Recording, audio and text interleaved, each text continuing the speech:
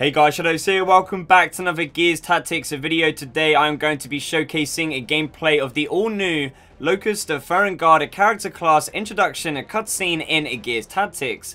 This LOCUST class comes equipped with the lethal deadly weapon that is the Torque Bow, only given to and wielded exclusively by the high-ranked LOCUST warriors that make up the Theron rank amongst the Horde.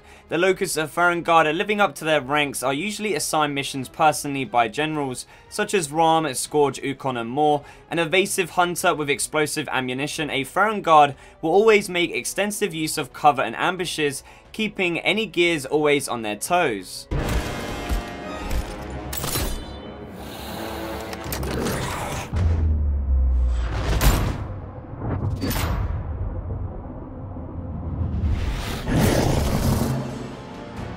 The Theron Guard is an organization of the Locust Horde's military which represent the elite of the elite, usually taking part in commando-style raids against high-profile targets, or high-level defensive missions that require the sort of precision that only the Therons can possess and can handle, easily recognizable by their heavy body armor and screeching commands. Before you ask, no, that wasn't the wind talking to you.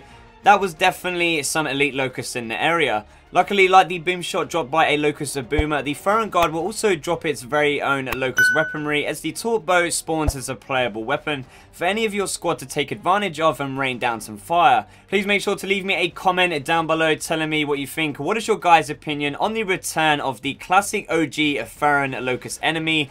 This is always a super satisfying locust to play against, especially because of that crazy Torque Bow. So there you have it guys, full details showcasing the new LOCUST THERON character class introduction, a cutscene gameplay in Gears Tactics.